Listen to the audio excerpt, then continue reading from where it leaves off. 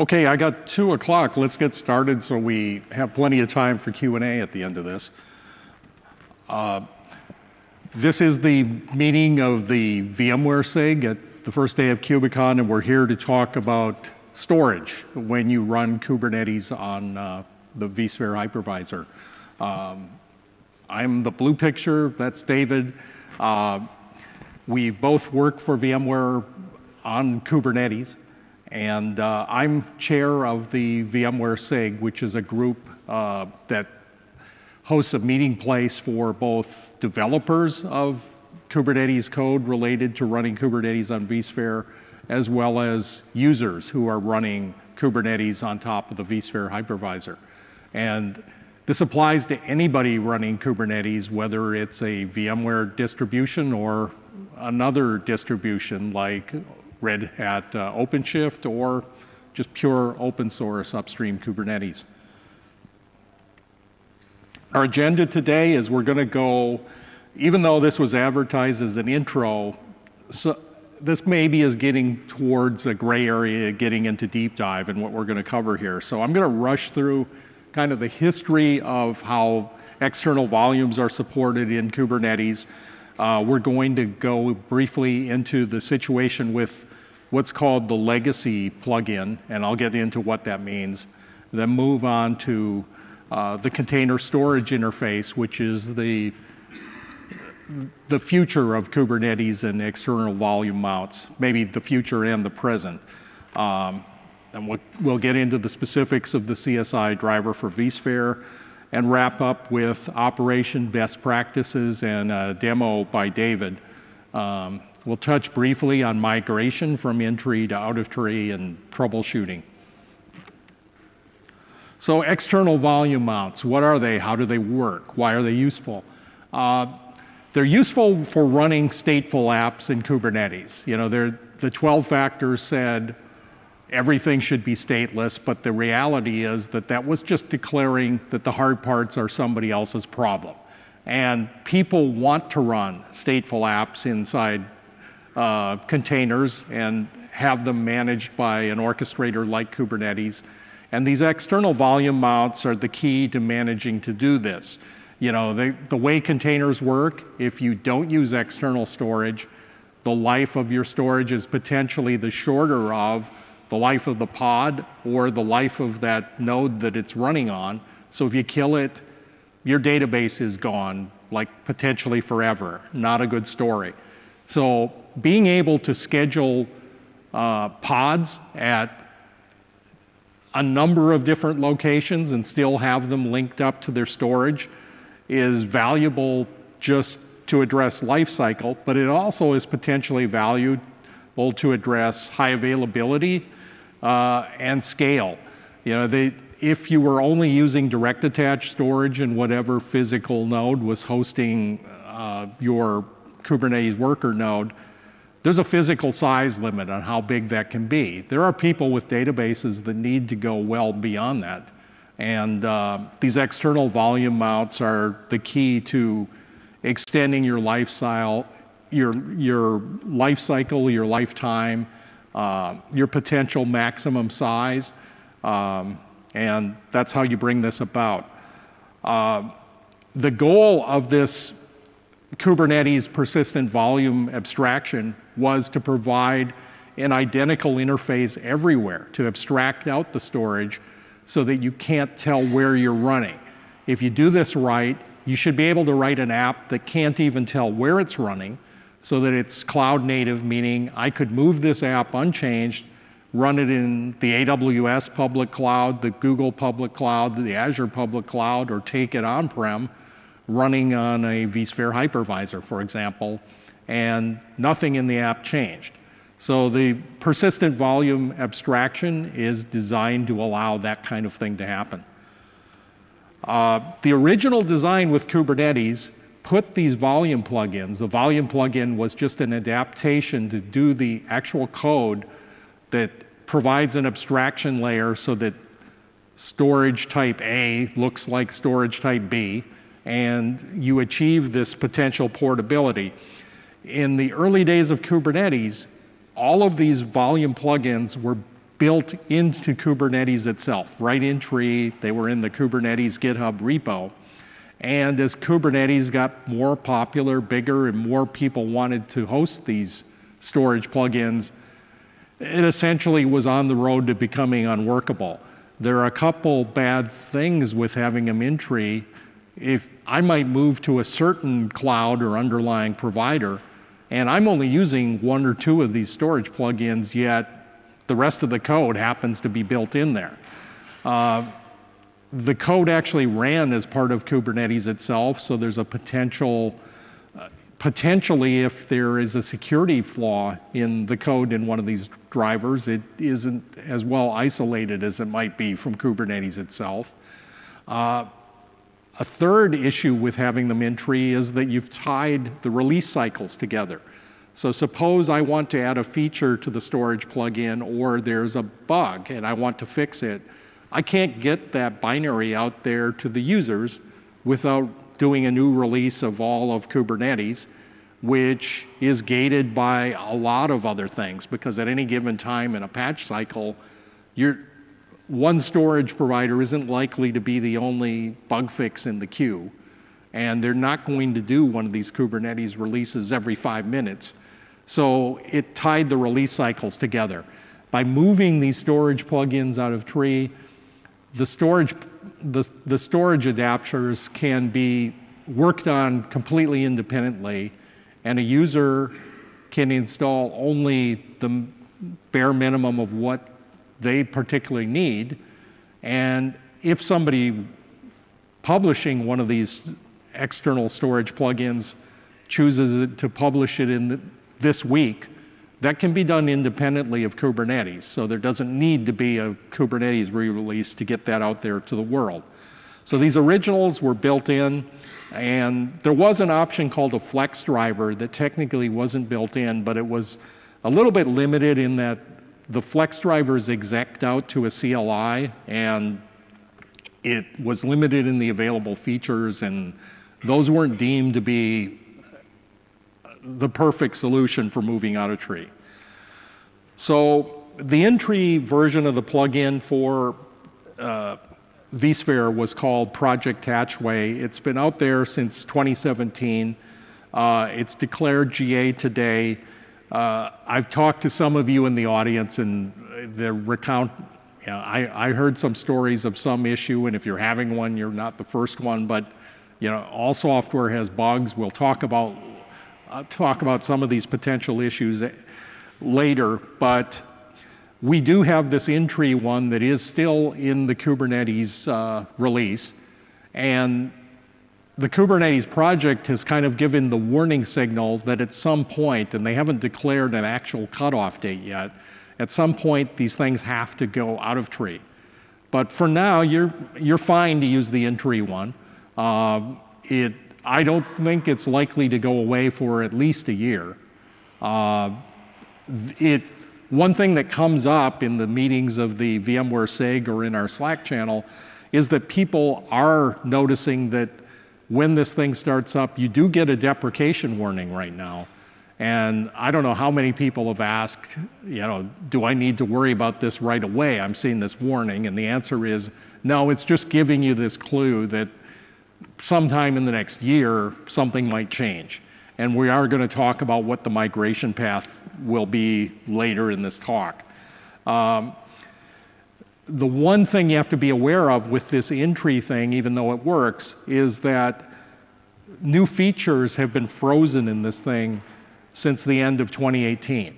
So there is this out-of-tree driver, and that's where investments are being made in supporting new features. So it's out there, it's a GA release, but if you're doing a greenfield Kubernetes deployment, you might want to look at the out-of-tree as an option. So this out-of-tree project is called the Container Storage Interface. And it moved to GA in Kubernetes in version 1.13.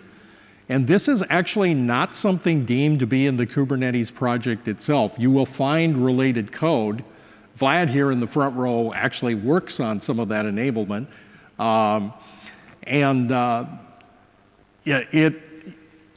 The reason it's not deemed to be part of Kubernetes is that there are other orchestrators out there, Apache, Mesos, Docker, Cloud Foundry, that also support these same volume plugins.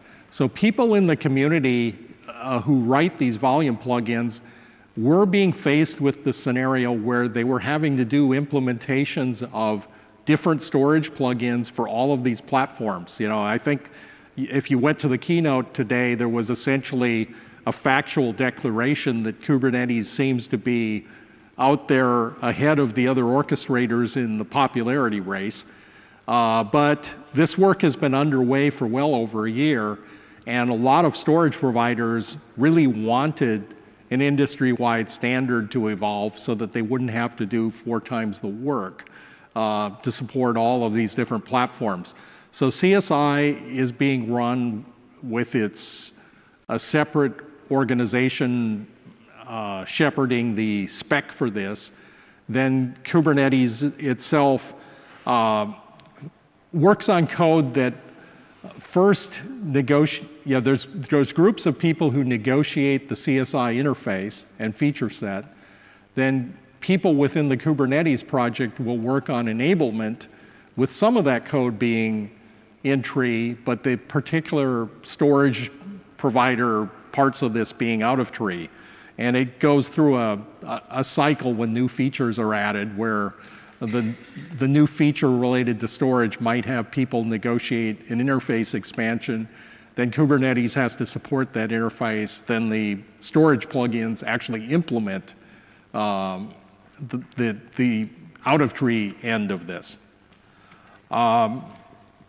So the CSI for vSphere first release, the alpha is out right now today. And there's been alpha code out. David, that's been since last December, right? A beta is projected to be released in June, so sometime within 4 weeks-ish, and GA in July.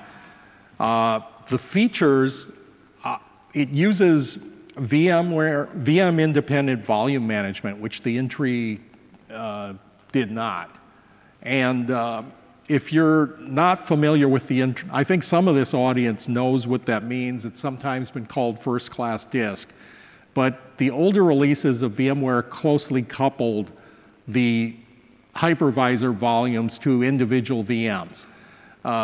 Later, vSphere was re-architected so that it was possible to define disks completely independent of these VMs that could potentially be handed off from one VM to another and be a little more full-featured. So the CSI for vSphere is architected to use these first-class disks. It does mean that some of the ancient releases of vSphere can't go there. And maybe at the end of this, we'll have an audience poll of what releases of vSphere you guys are on now and are interested in. But we wanted to move to this because it allows certain flexibility benefits. This storage driver can also allow you to take advantage of Kubernetes zones. Kubernetes zones are a feature of Kubernetes where you can intentionally take your worker nodes or clusters and have them straddle across availability boundaries. And of course, the vSphere hypervisor has DRS clusters that were designed to do that as well. But you want a situation where you can make the declarations of what your availability zones might be in the underlying implementation so that the Kubernetes scheduler can do the right thing with regard to dispersing pods in an appropriate way for high availability. And since we're talking about stateful apps here, the whole reason for using external volumes is to support stateful apps. Generally, availability is a strong desire. So we can support multiple vCenters, multiple data centers within one vCenter, multiple VMware clusters mapped into Kubernetes clusters. You can also publish provision these from data store clusters. We have right now support for both conventional and raw mounts. So if you're familiar, I think only the Uber geeks at this point are familiar with that distinction, so let me explain what that means. In the container world, a conventional mount goes and takes this storage volume, and it's mapped right into the file system that you'd see from a Linux app. So it would be grafted into some point of your file system tree. A raw mount simply maps it as a device. And there are some database applications that would prefer, for performance or whatever reasons, to not deal with the file system layer within the Linux operating system and just go at raw device. And it is possible to do that. And I think I talked already about zone support. There's a link here, and this deck, at the end of the talk today, I'll publish a link to the deck, but you can find the link to the CSI driver here. The roadmap. Right now, I was talking about the features in CSI today. Roadmap for the rest of the year, this is second half of 2019, possibly later. We're looking at supporting resizing of already provisioned volumes. You can't do that today. That was a recent enhancement to the CSI spec, so normally the CSI spec gets enhanced and it takes a while to catch up with things that are exposed there, so we're planning on supporting the resizing. There is an effort now within the Kubernetes storage SIG to support snapshots. Now, granted, if you're familiar with the way vSphere operates, snapshots are built into vSphere, but it takes some work to put that, to expose that into a completely cloud agnostic wrapper, so that no matter where I'm hosting my Kubernetes, a public cloud or on vSphere, it all works the same. So there's an effort to standardize an API related to snapshots. And what this will enable is a better backup story. So if I'm running something like a Postgres database server on Kubernetes, there are ways to back it up by copying the storage to secondary storage. But if the underlying hardware supports a hardware snapshot, it sometimes can be faster and less impact on production workloads to have the back-end hardware trigger a hardware accelerated snapshot and then trigger the copy to secondary storage off of that.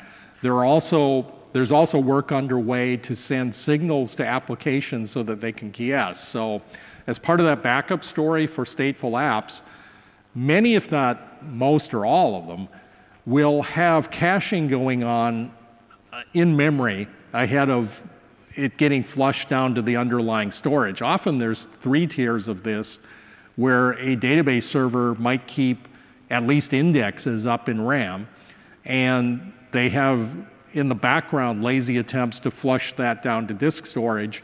It would go down to the Linux file system, and then maybe there's a 3rd layer where you need to f-sync the Linux file system to really get a consistent recoverable state onto the disks or onto the volumes in this case, where things will be copied to your secondary storage. So work is underway to support that all the way through the APIs down to the underlying storage provisioning, and this is part of the roadmap. Also on the roadmap is support for read-write many volumes, so that you could have things in multiple pods all sharing that storage read-write, and today that isn't supported. Volume cloning, this is probably towards the back end of the roadmap, I think, but just because people are looking at it, and this is an expansion to CSI and the storage roadmap within Kubernetes. Also handling in-tree to CSI migration. So the Kubernetes storage SIG has a goal with regard to migration where at some point when the cutoff date is reached, where we're going to kill the in-tree Kubernetes storage plugin, the goal here is that we think we can map, we can replace the existing in-tree code with code that simply calls out to the CSI driver, so that if we can pull this off, the migration story for you, the user, is you don't really have to do anything. You could keep you could keep operating under the illusion that you're using the in-tree, and there is a stub bit of an in-tree driver that is simply going to go out and invoke the out-of-tree CSI code. And I think this is aspirational at this point, but nobody has come up with a theoretical reason why it shouldn't work, but it isn't implemented yet. So thus it's on the roadmap. This is an eye chart where, sorry, but these links are long, and you'll get a link to the big deck afterward, but I just wanted to leave you with links for where you can find what I'd say, I'll call this a curated list of documentation. Some of these are official Kubernetes documentation. Some of this, since the storage provider was out of, if the storage provider is out of tree, the docs aren't necessarily found in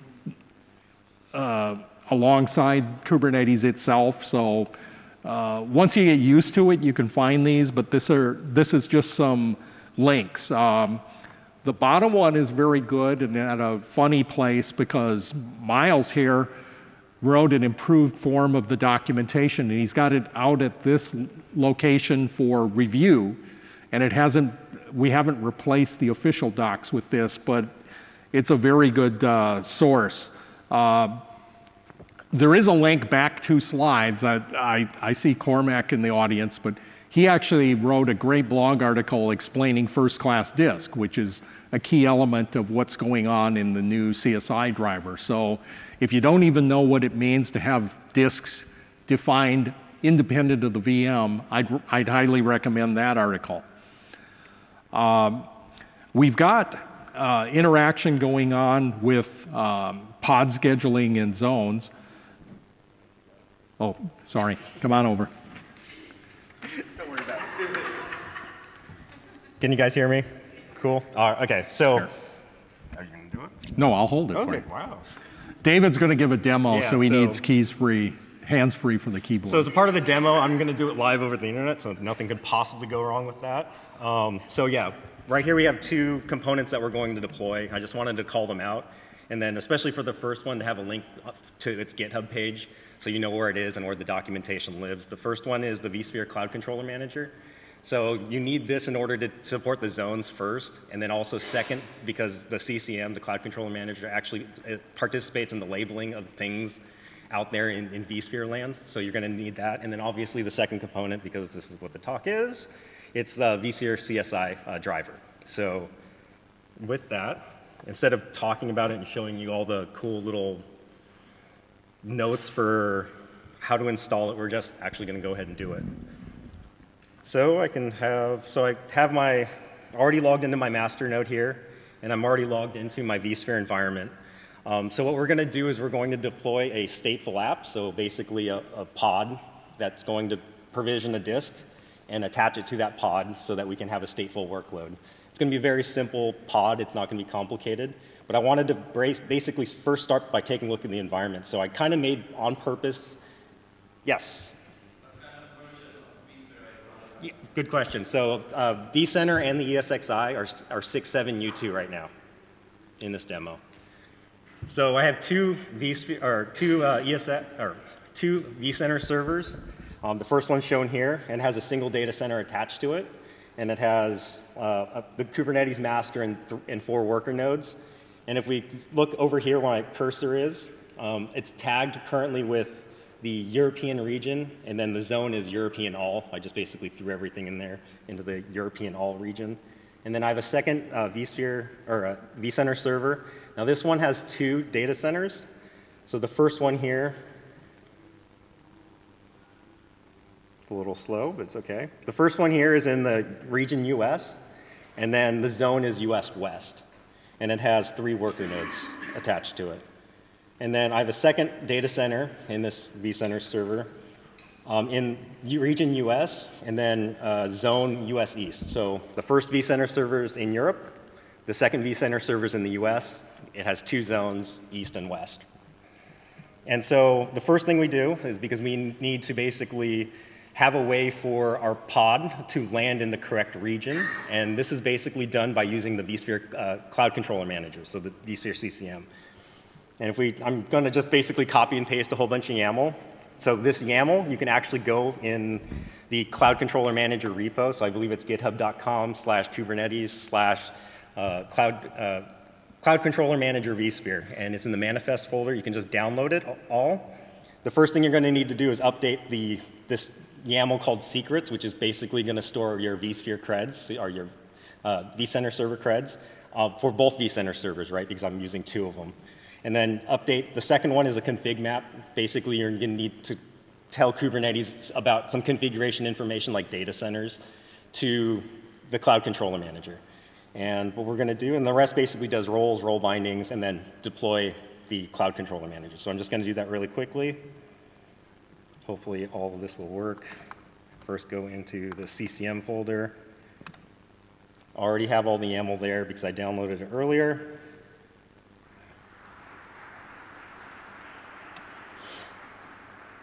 All right, and if we do really quickly,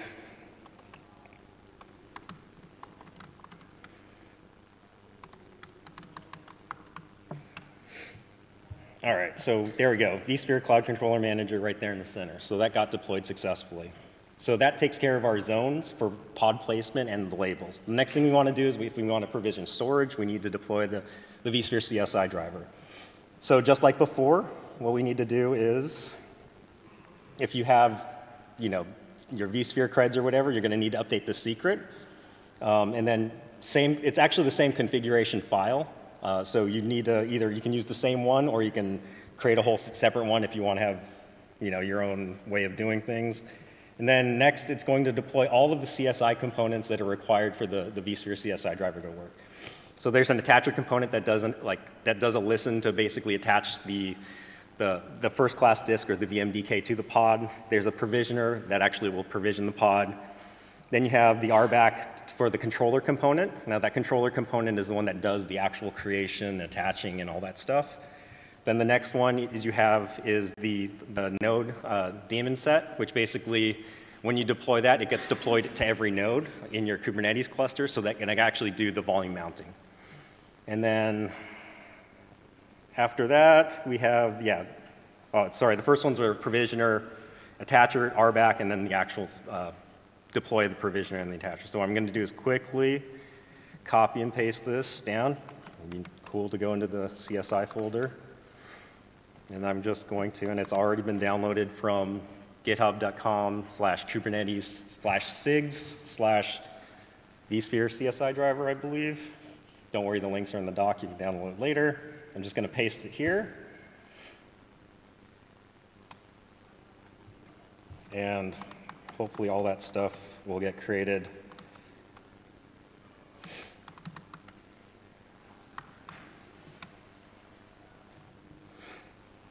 OK, cool. So attacher controller, all the node components, and the provisioner. So now we're ready to deploy our stateful app. But before we do that, right, we need to first create a storage class and a persistent volume claim. And I just wanted to do just to call out what that storage class looks like. And the reason why is we want to, because we have multiple data stores or data store clusters spread out throughout the virtual infrastructure, what we need to do is what we're going to attempt to do is drop a pod, a stateful app, in the US East region. So it's basically the second vCenter server, the second data center that I talked about. And we're going to deploy a stateful app there. The problem is if we want to provision storage out of a particular data store, and the one that we're actually going to target, if we look at the storage view, is we're going to target this iSCSI-1 cluster in that data center.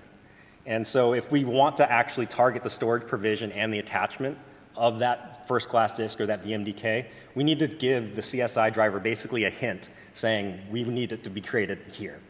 And that's done in the storage class right here. So if we look at it, storage class is the kind, for vSphere FCD, blah, blah, blah. So parameters, data store cluster, because we want to target a data store cluster and not a data store. And then the actual data store or cluster name itself, so iSCSI-1 cluster. And then here's where we can actually target where we want to actually provision that volume out of. So basically, we want to do region US, and then zone US East. And that's how we're able to basically give the CSI driver a hint where we actually want to deploy that thing.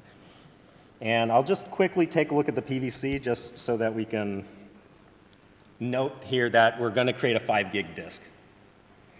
So let's go ahead and create the storage class and the persistent volume claim. Awesome. All right, now the last, hopefully, thing that will work. We're going to actually provision a pod with using that storage, right? Create a stateful app. Now we're going to take a look at the pod spec here. So it's a simple pod spec. Pod, I'm just calling it my CSI app. We're just going to use the BusyBox image because it's easy and it's quick. We're going to mount it to /data. It's using that myFCD volume. Now we provided topology information to the storage class in order to provision the storage out of a particular data store. But why we need to have this information also on the pod spec is basically when we want to actually land that pod, we need to land that pod in that particular zone to match with where that storage is being provisioned out of.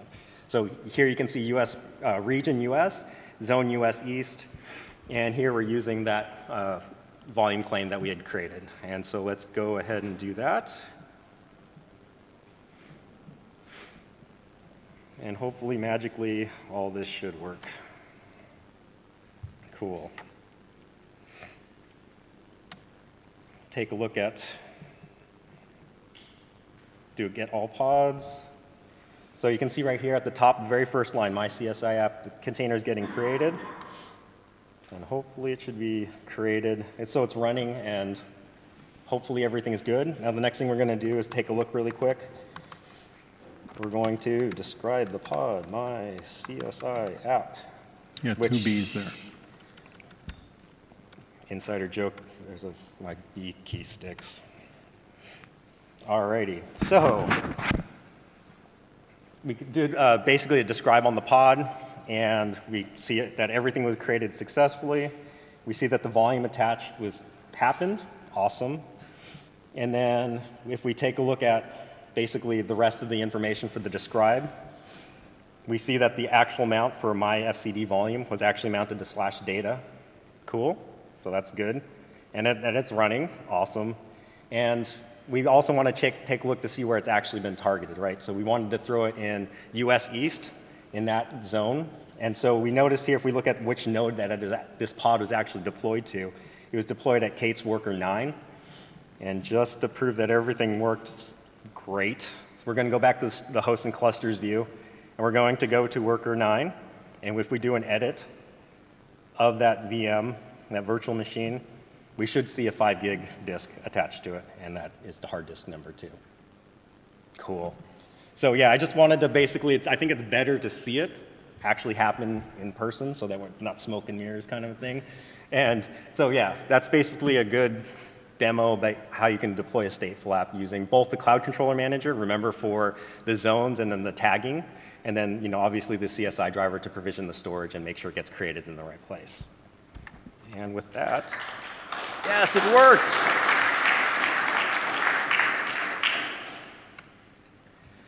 So for troubleshooting, there's a lot of information here. You can download the slide deck afterwards, but if you need help with any of this stuff, obviously go into the Kubernetes Slack. You can go to SIG VMware.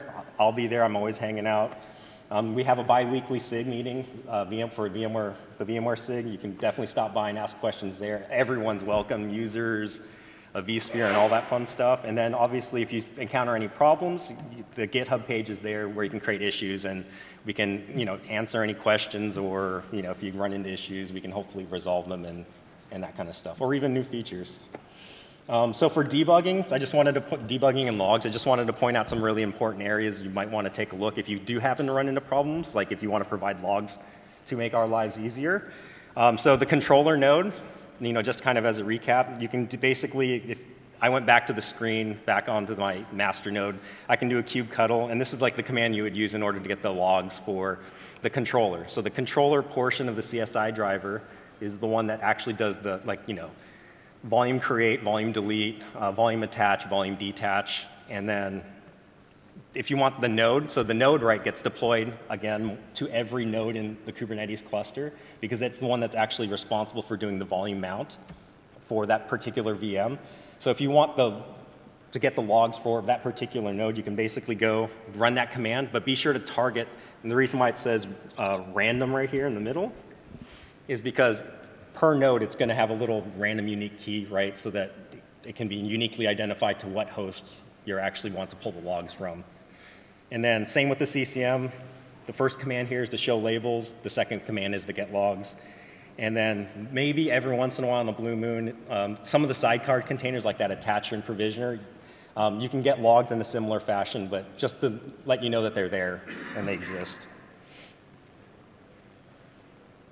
And I didn't skip a slide. OK, there we go. Perfect. You want to take it or want me to? Go ahead. OK. So we talked briefly about like the migration from legacy CSI, or the legacy entry provider to the CSI for vSphere. So there is a process that's currently being worked on. It's not there yet, but we'll have a more formal process around the time of GA. So that was around the July timeframe, and we'll have, if you have any questions about that regarding that, you can definitely stop by Slack, and we'll be happy to answer any questions. But it is still currently in development because there is that like one-ish year gap where it's going to, the entry provider is going to be deprecated. It's still being worked on, and there's still enough time to work through that process and stuff like that. So I will say that the migration will be tricky, obviously. So the entry provider uses just plain vanilla VMDKs, and then the external CSI drivers uses first-class disk. The first-class disk feature, just to really drive this point home, wasn't introduced until vSphere 6.5, and that there are many caveats about what features are available, but between the vSphere versions since after 6.5. So as an example, vSAN wasn't introduced until 6.7U1, I believe, or 6.7, and snapshots for vSAN, I don't believe, are available until 6.7U2. So things like that, they're little caveats that you need to be aware of. And like the full featured support for the CSI driver when this thing goes GA, it will be 6.7U3, so, or higher, right? But maybe, David, let's take an opportunity here because there are different feature sets. We'll get to Q&A in a moment, but I want to ask a question to the audience as to what versions you might be on. Time for feedback. Yeah. So if you're on something older than 6.7, could you raise your hand? So that's ESX host and vCenter server, by the way. So I'd say that's 10 to 12. Maybe some people have small hand raises. So I gather, just to prove my point, the rest of you, if you're on 6.7, raise your hand. 6.7 or higher. Yeah. So if one feature set is 6.7U3, how many people are willing to start using 6.7U3? So to repeat it, how many people are willing to start using 6.7U3 to get more features?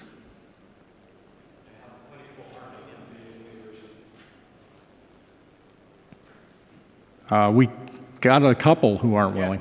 Okay. Okay. So thanks, Sue. Yeah, feedback's good, definitely. Okay, go back. You had personal recommendations? So if you want to try to attempt to move now, I'd wait for a migration path and some more guidance. If you want to kick the tires to try to do a migration on your own, the safest thing to do, and I'm just floating the idea out here, stand up in the exact environment, and you can do it. Just an idea if you just want to kind of kick the tires. If you want to attempt to do a migration, and I'm not saying this is a good idea or bad idea, but at least it's the safest idea, is stand up a 6.7U2 environment somewhere else. You can use basically the in-app, hopefully whatever stateful application you have has some sort of replication feature. You can replicate the data to your other new cluster using 6.7U2 or whatever. And then if everything else checks out, then you can basically switch everything over. And that is legit the safest way you could possibly do it. That's just a personal recommendation. Because if anything goes wrong with your new environment, you have your old environment you can always not switch over to, and it's still there, and it's still completely functional. And no one ever gets it right on the first time, and if you need 3 or 4 attempts, because you have your old environment, you can always make those 3 or 4 attempts until you get it right. And it's the safest route. That's just a personal recommendation from me. There will be a more formal process when it comes out, but I just wanted to float the idea out there in the interest of community and kind of like what I think is safe. But that's just my personal recommendation. Okay, so thank you. Here's our contact information, a link to the deck up there if you want to take a picture of it. That deck also got uploaded to the conference website, so if you don't have your camera ready, just go onto the schedule and there's an uploaded copy of this deck there. If you want, we have this VMware SIG that meets, so that if you go home and try to do this and have any issues, I'd encourage you to get involved with the VMware SIG. It meets every 2 weeks with a Zoom meeting. We have an active Slack channel as well, a somewhat less active mailing list, and go out there and reach out to us. I guess that's about it. I'll open it up to questions. Anybody want to raise anything? Yeah, let me bring you the mic.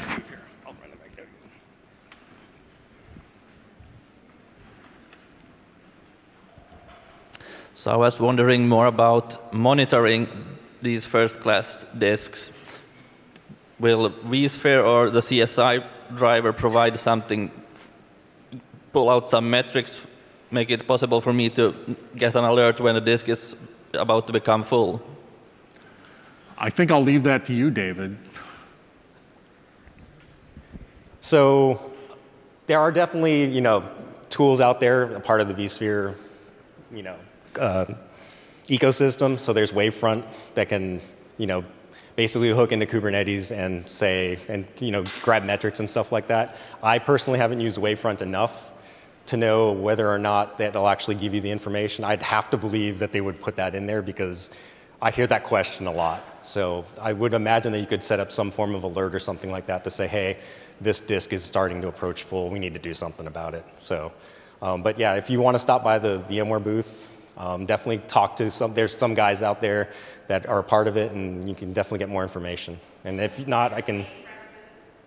Oh, yes, I forgot. There is a Wavefront booth, so definitely stop by their booth.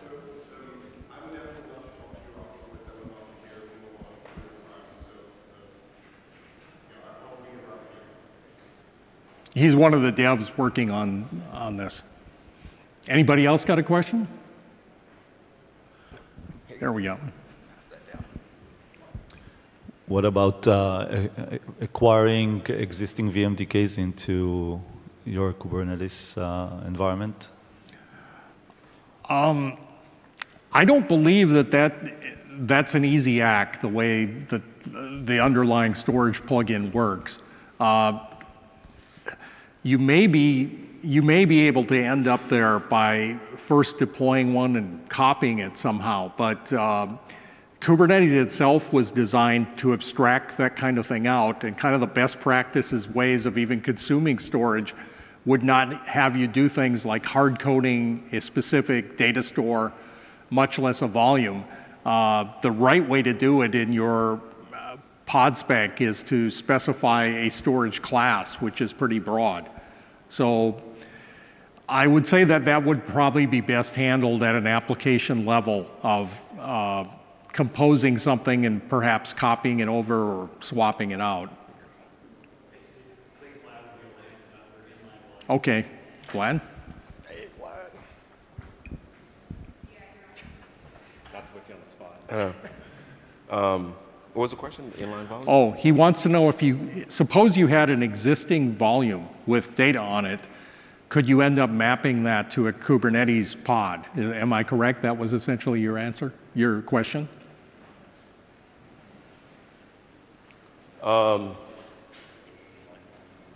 Yeah, I mean, we have inline volume now, but inline volume right now is for ephemeral data.